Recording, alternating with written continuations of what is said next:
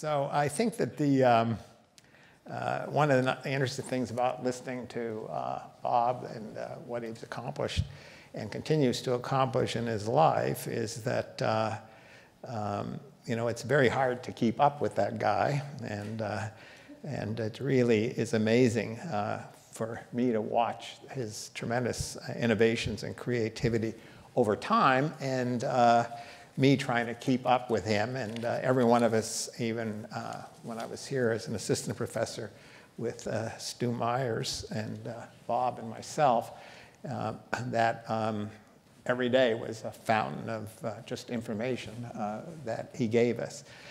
Today, and follow on a little bit from what Andre said and others have said as well, is to talk about dynamic risk management and the cost of constraints.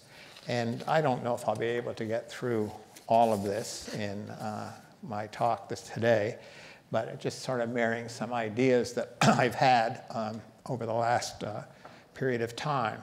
And basically, what I would like to talk about is just sort of two general strands, okay, here. And it all relates to Bob and what Bob has taught me over time. And a lot of the ideas I had when I'm listening to things today and referring to Bob and his work and others is whether I had original ideas myself or it's Bob had the idea and somehow he told me the ideas, and that's how I learned to do things. But whatever, I'll pretend some of these ideas are mine, I guess. But basically, I thought that the one way to talk about trust, which is something I agree with Bob and his current thinking on it for the last number of years, is just a very important part of finance. And when Bob extended sort of the functions of finance originally to include pricing, market pricing, and to include trust or asymmetric information,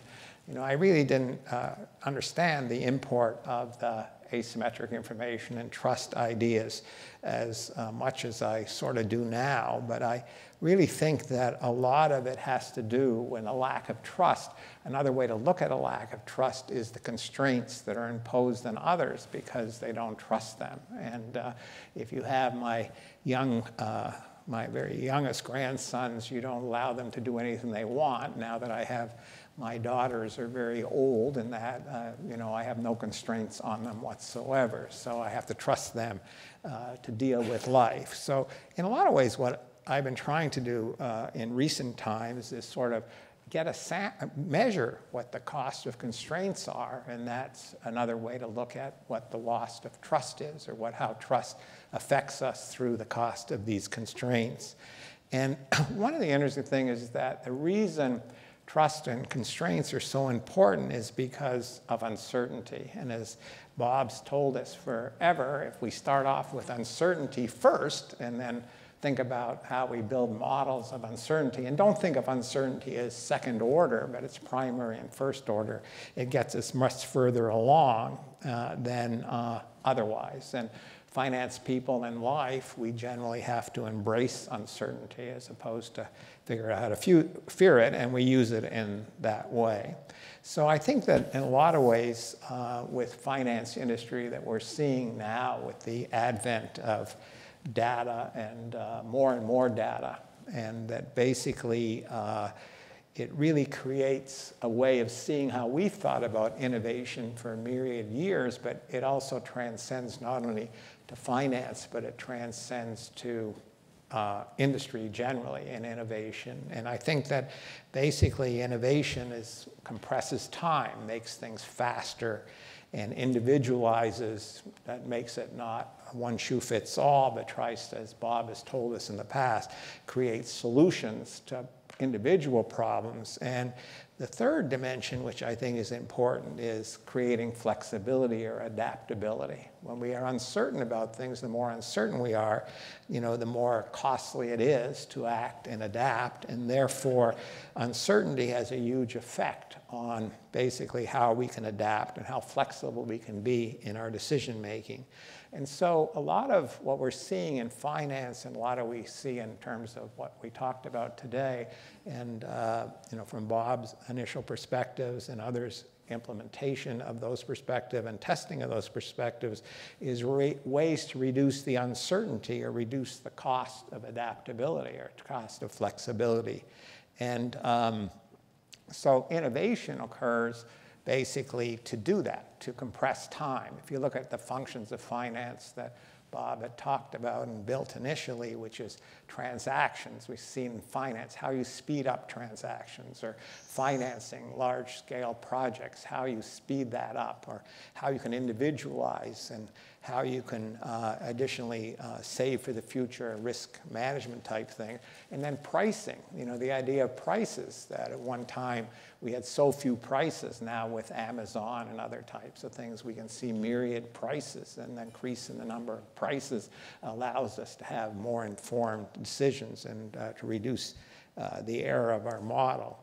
So basically, constraints themselves can either really impede innovation or they can lead to innovation, you know, and those two are always fighting each other, because the larger the error of our models, the more uncertainty we have. Basically, the idea is that, you know, the more cheaters are going to come in, because they can, as I'll show you in a moment, just Bob said many years ago that you know, people reverse engineer models, and then using the error of the model, they can use it against you.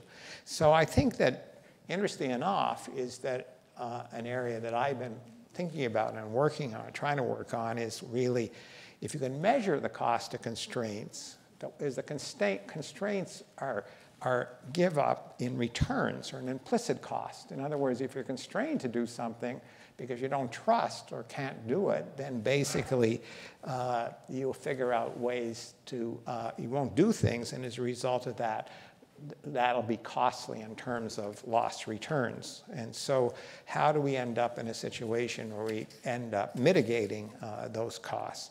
So I think that, and I won't go into this in large amounts of detail, is that really with data, and the idea is trying to move in all innovation and what we're doing in finance from being one in which we're reacting to being proactive. Reactive to proactive, so that if you can measure things, I mean, basically measurement and using our models and measurement, you can be more proactive in what we do, and as a result of being able to measure, reduce the error of the model, and being more proactive, then we can innovate and create ways in which we can add greater value for ourselves. So it's one time or other, it's the idea is that when we have, you know, in our society, basically the idea we have those who are innovators, who are the hunters, you know, and the farmers. Basically, the idea is that the farmers and others are going to constrain hunters from really trying to add value. And the interesting, because why? Because of the constraints maintain their positions and power. So the interesting issue is, then that leads the fact that hunters can innovate, right? Because if everyone's receptive to all change and they didn't believe and they had measurement, then basically we wouldn't see the innovations because they would have already been done.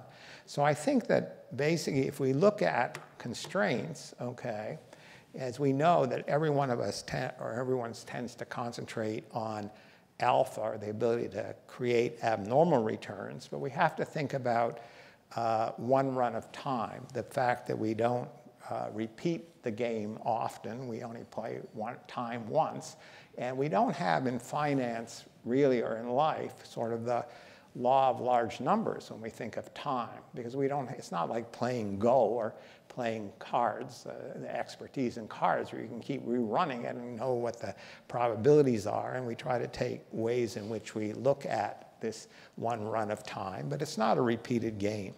And so the constraints of others, you know, really are the vigorish or the prophets. When Bob played cards, he told me that he always tried not only to understand the cards, but he understand the tell of other people, and he hedged by looking at the lights so that his eyes would dilate and he would not show when he was excited about the cards that he had in his deck. So in a lot of ways, when you think about negotiation, it's the idea that, or benefiting, that basically we want to exchange with others, that both are made better off because you're eliminating or reducing constraints, or the idea you're mitigating constraints. So constraints lead to profit opportunities. If you're going to know, we're talking about some of the innovations we're talking about here, because of constraints, you're trying to mitigate those. So the interesting thing is that if we see there's an implicit cost because of constraints in the marketplace, that those constraints show up as a generalized form of bargaining, not mono a mono, but a generalized form of bargaining, where because of constraints, participants in the market knowingly give up returns, okay? And so the question is, though some are knowingly giving up returns, does that then transcend to the market prices are affected, so there are higher rates of return for those who can generate trust of others and can deviate from, just the naive strategies involved. So the constraints give you the edge, or the edge, or the vigorish, as it's called. And Bob taught me once what vigorish was, and in the game, and that's in a good way, Bob. So, and so it really creates what I call not alpha, but omega, where omega was taken off, in my way of thinking about it, from Ohm's law, which says basically the idea, the greater the resistance in the market, the less the voltage is, and so it pays those who are intermediaries or others to come in and intermediate those differences. So Bob has, and I've heard him, I gave a talk like this independent of Bob, and then I heard Bob give a talk which was similar to what I'm saying here in this slide. But really, the idea in terms of making returns in the marketplace are three things that are important. One is sort of prediction of cash flows, which is turning over inventory. That's looking forward and finding out whether assets are cheap or rich, or factors are cheap or rich or whatever. And most think of that as a way to enhance returns. And the second way is providing intermediation services to the market. That's liquidity, risk transfer thing. When people want to transfer risk or constrained, they can't hold the risks and have to transfer them to others. So that's proactive, is sort of forecasting, turning over the inventory as proactive forecasting the future. Reactive is seeing why people want to dispense of this inventory or sell it.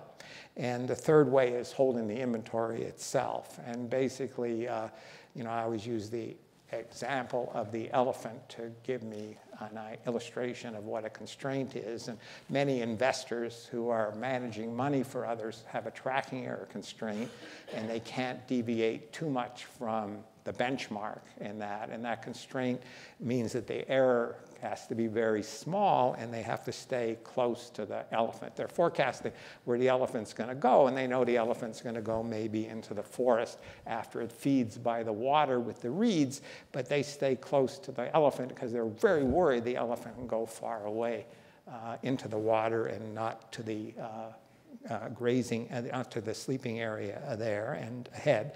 And so they're constrained. So the question is that those who have trust of others and have spent time garnering trust, can they deviate a lot? Can they have a longer-term theme and not a short-term theme?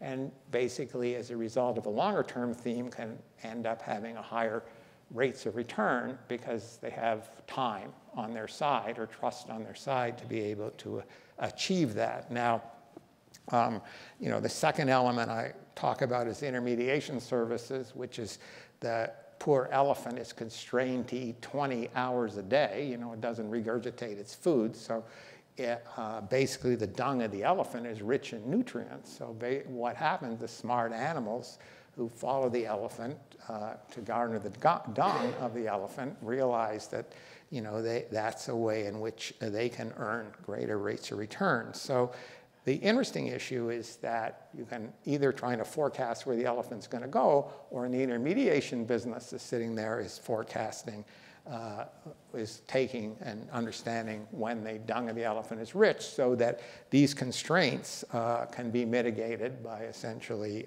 using what that has given us. So that's a constraint, and also staying close to the elephant is a constraint, or staying close to the benchmark. So the really interesting issue is, what are the costs of doing these types of activities? And the third area, which is just very interesting to me, is the market risk, or the beta risk, the holding the systematic exposures in the market.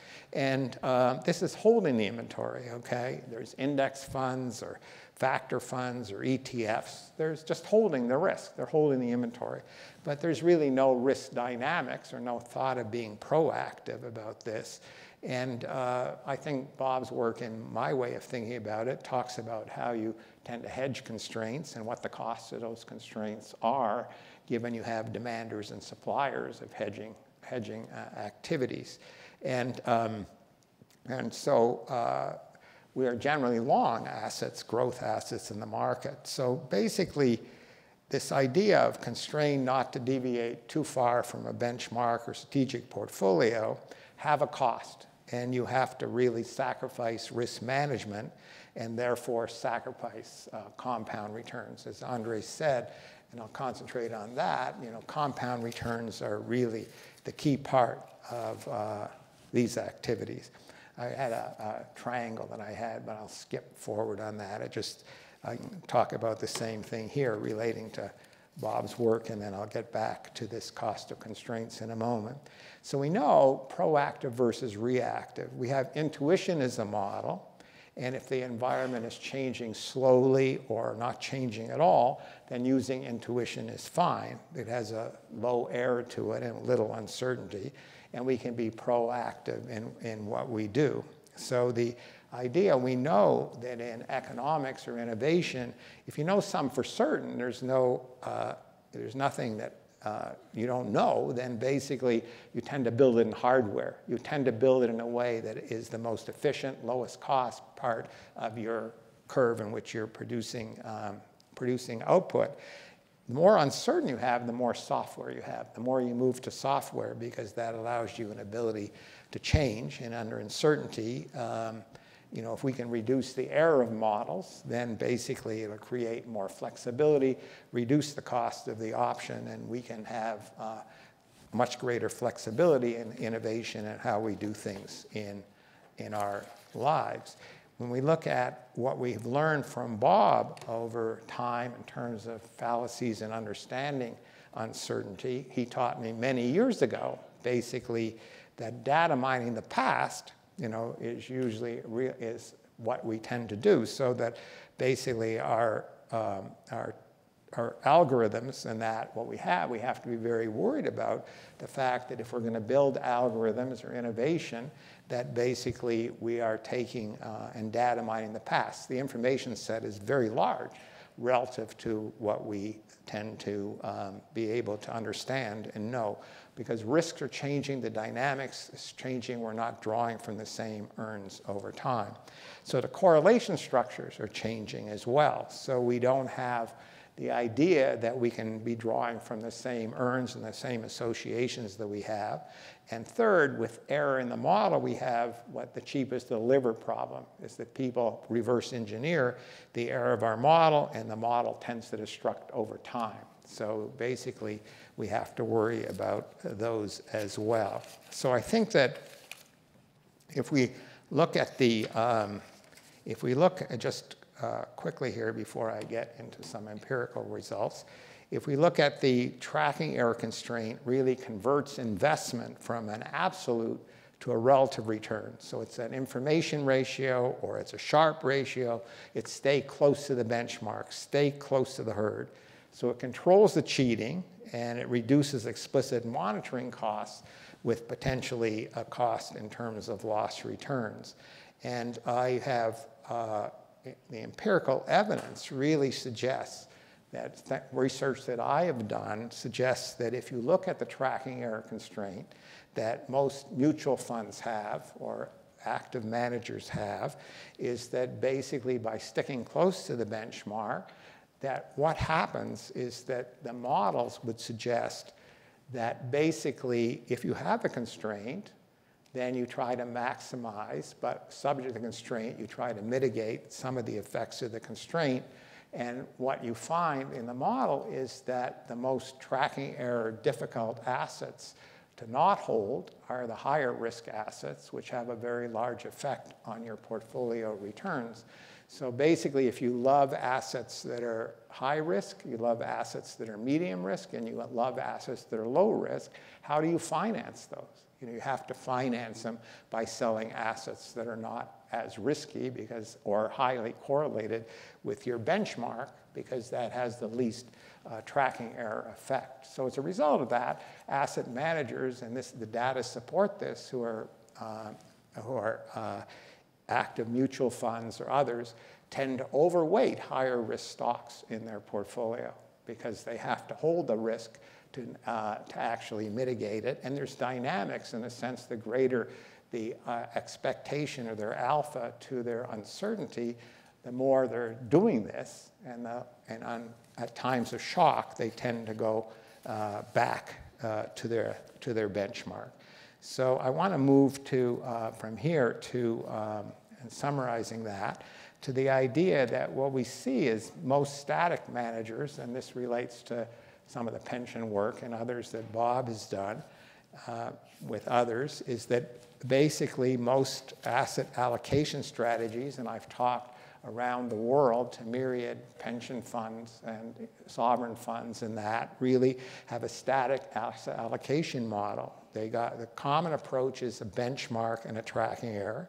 Say, for example, 40% in bonds and 60% in stock is a policy portfolio.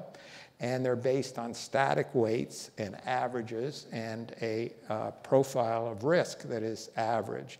And then buckets are filled actually with bond or stock allocations and the like. So the only dynamics that adjust in these policy portfolios are very slow over time, or they're mean reversion type strategies going back to static rules. The life cycle models are static, as we heard today, based on age, glide paths, and models. And basically, the idea of cross-sectional diversification is enhanced through these activities. We're spending too much time on cross-sectional allocations and cross-sectional risk management, and not enough time on dynamic risk management and the effects of risk on our portfolios. These policy portfolios that we see do have a way, as Bob said in the past, is that risk management, cash or reserves, is a policy. When we first studied finance, the idea was, you said, how much cash do you hold and how much equity do you hold? The cash-equity balance. That was the initial thing we had talked about. And then we talked about diversification, the idea of having diversification, and the idea that was great innovation. And when I and Fisher and Bob initially got interested in that third dimension, which is insurance, the idea how much to buy protection, how much protection to buy. The problem is with reserves, it's static, it's a cushion, but you don't know what to do with a cushion. It's no dynamics to how much cushion do I hold? When I was married to one of my wives, they told me I couldn't sit in the couch in the room because they had this plastic thing on the couch sheet. And I said, what good is the darn pillows that we have if I can't never use them? No, that's your, I don't know what they're reserved for. But anyway, and then when you have diversification, like today we have wonderful diversification. I have great cross-sector diversification, but the stock market was down 4%, so it doesn't bother. I don't know. I don't have to worry about what my assets did. My diversification was gone because of the beta effect, okay? And even though I invested internationally, that's gone too, because I know that it's going to be down around the world, okay? And so insurance is also protection, but we don't know how much money to spend on insurance and how often to readjust the insurance. And so what I did was I looked just quickly at saying, a 60-40 strategy, if you think about a 5% risk premium over time, that if you hold 40% in bonds, then that's about a 2% cost for this insurance of instead of holding 100% equities to move into bonds. And then you had a maximum drawdown of the stock bond portfolio in 2008 around 37%. So basically the diversification is lost with tail events. And the maximum drawdown was 55% in 2008. If you lose 20% more, approximately every 10 years in expectation, that's another 2%. So if you want to think about 100% equities, and it's fine. Your insurance cost is going to cost, again, relatively 2% a year. And then I ran a put protection at 35% down, just from the data existing from 1996 to current time, going through the two crises, 55% down in the dot-com bust, and also the similar amount in the in 08. And again, that cost was around 2%, just to keep rolling put, to make sure you guaranteed yourself a 35% drawdown. So, and you kept repurchasing your puts every month and striking new ones. This is using actual market prices. And so with one run of time, okay, and this is actually, I developed this independently and then realized again it was Samuelson, and probably Merton and Samuelson have talked about this as well. But one run of time with time diversification, the idea that even though you have all these ETFs or index funds out there, there's no tracking error and there's no fees, but there's no risk management. So the idea that if you can measure risk or manage risk over time, what you show basically is that when you take your average return will be unaffected. Sometimes you have high risk, sometimes you have low risk. Your average return is unaffected, but your volatility shoots up of your time volatility shoots up of your portfolio.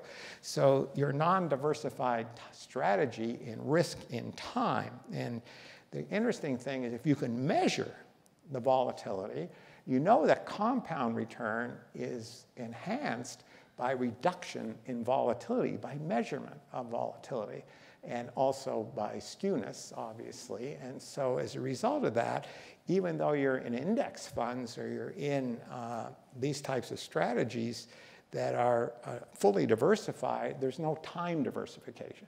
If it's the case that cross-sectional diversification is such a great benefit, why isn't time diversification a great benefit? Time diversification is not a great benefit if you're only interested in average returns. But if you're interested in the growth of your portfolio or compound return, and the earns we're drawing from are changing each period of time or not constant, then basically we have to worry about that as well.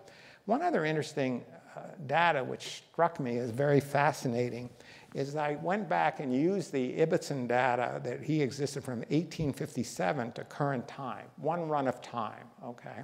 And there, the average compound return was 5% a year annual return. So that was $3,000 on a $1 investment over just 150 or so year period of time.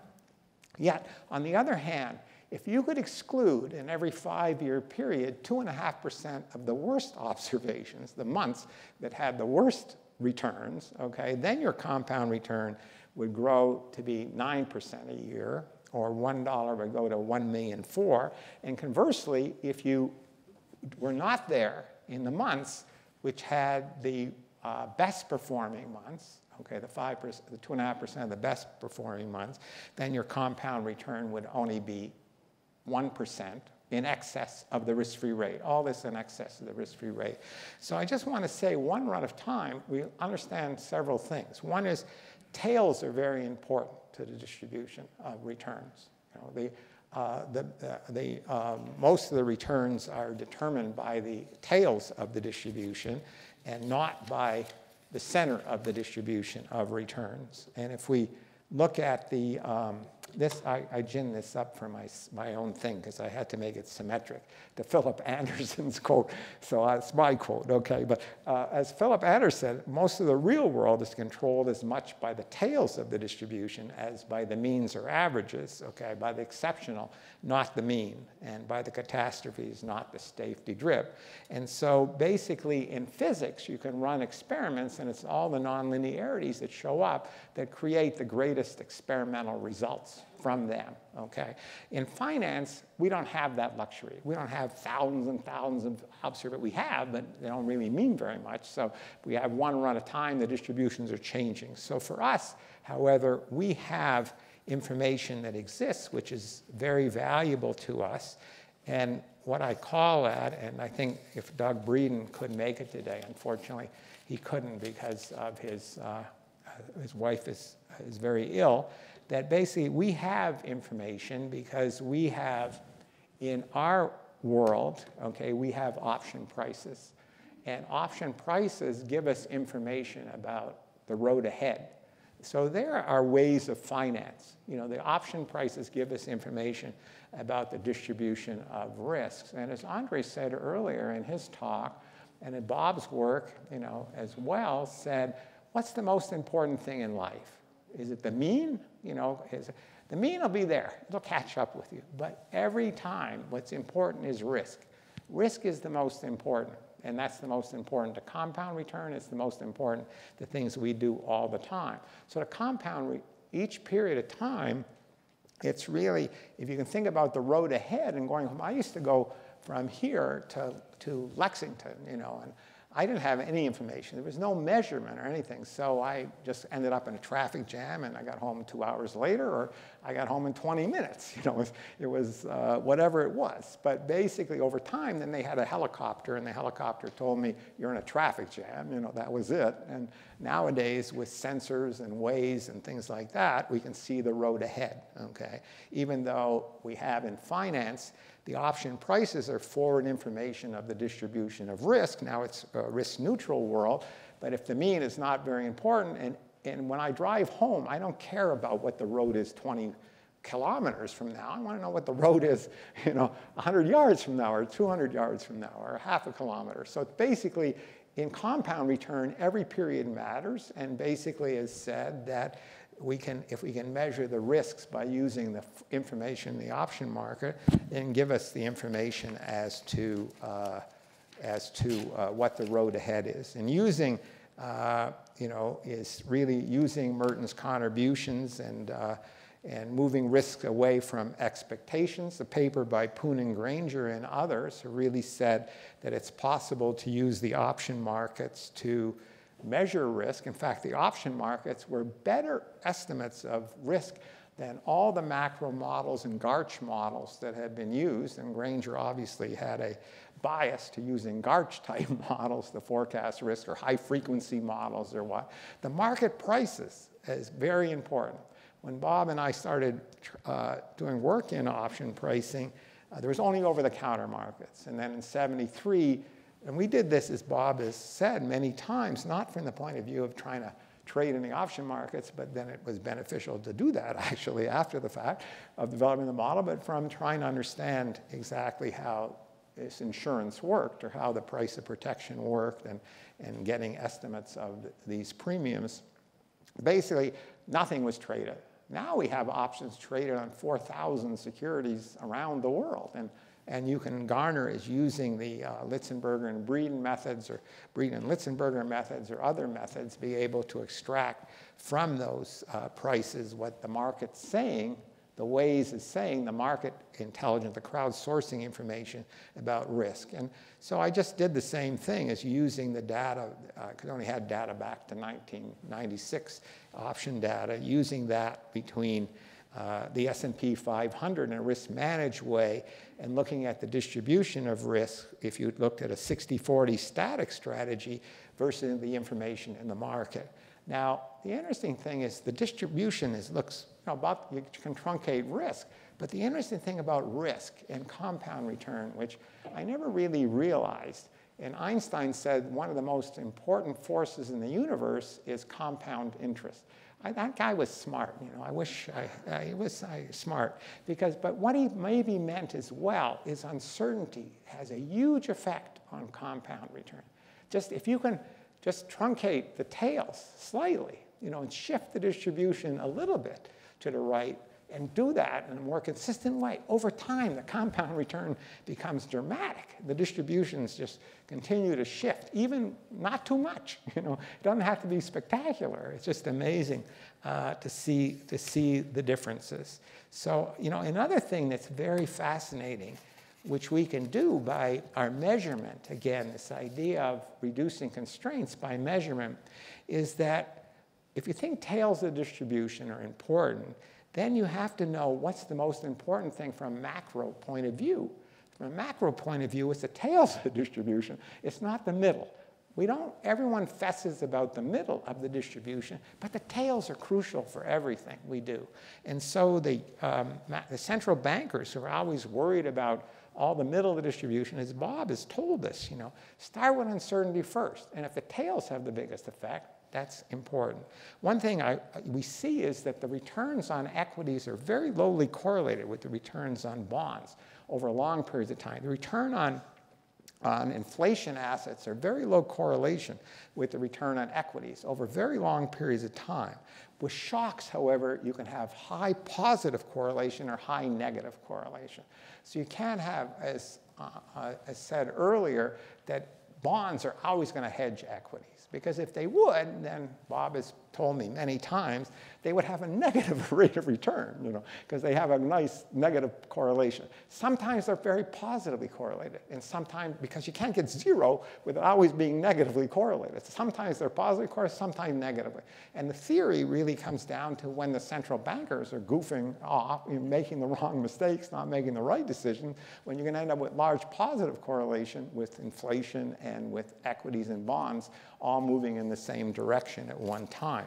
Interesting enough, you can use the information in the option markets to actually estimate what these correlations and the extremes might be. You know, for example, if we know that the risk of equities is increased and the risk of bonds is increased on the downside, that might send there's positive correlation. If the converse is true, it could be negative. You have to map that into an actual correlation to be able to use it. One last point here, I guess, yeah, a couple of points, but if you just look forward here, okay, then basically what I did was looking from a macro point of view to look at the implied left and right tail risks of the S&P 500 at around the time of the crisis itself. And there's one point I just want to raise by these data. One is that you see the blue line here, the blue thing, for those that are colorblind, it's the one in the bottom. Okay, and that's the prices of the tail risk, or the the prices of the risk implied by prices, the insurance risk of the prices of puts. And you see that is after the Bear Stearns thing, it went up from a level of 10 to a level of 20% and stayed there. And then at the time of Lehman and others, it tended to be fine. But what happened was that, and by the way, the red graph is just the skewness number. It's the upside to downside of the implied distribution. And so we noticed a very big negative skewness, and then it reverted back after a period of time. But here it's the case that having government policy, if you looked at the data, the market was really thinking, this is again this idea of trust, that the market was thinking that the government was going to do something. You know, the Congress was going to pass laws that were rational. The market collapsed after they collapsed. The trust was lost. So the government, now whether that's a right policy or wrong policy, that I think was one of the reasons we ended up in this tremendous decay in market prices, was the inaction of the government at the time to do what the market had expected them to do, and basically by passing legislation, you know, which wasn't passed for months afterwards. And once the legislation was passed, the distributions, the risk again fell dramatically in the market. It wasn't necessarily as much in the Lehman thing, if you looked at the data, as it was in actually the failure of trust of the government to act. And so maybe, is that right or wrong? That's a different issue. But that's what really what happened. And if you look at the macroprudential models of risk and using market prices, the interesting question that arises is if the government would use market prices, would that destroy the validity of market prices? So therefore, the signals work because the government itself is constrained to not act. And so that the market can act and know means the government is not going to act, or the central bankers are not going to act. I read a story just a couple of days ago. Now they reduce rates. They're not going to increase rates for 30 meetings or something. So the policy, which is trying to micromanage all these little ups and downs, are the wrong policy. And as a result of that, the data are informative because the government is constrained not to act. And other investors are constrained not to act because of the policy portfolios they put into place.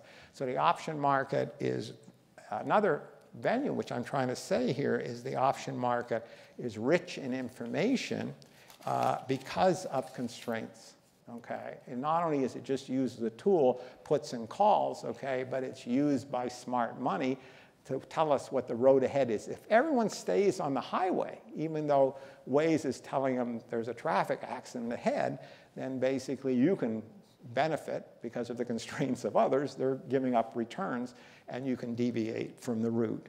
So I think that in conclusion here, I want to say another quote of Einstein's. I didn't say this, but one who follows the crowd will usually get no further than the crowd, and the one who walks alone, which is my good friend Robert Merton, is likely to find himself in places no one has ever been. And Bob has never walked alone. He's found himself in places that have all made us richer through his knowledge and what he's given to us. So I think when Einstein was thinking about this, Bob, he was thinking about you and what you have done.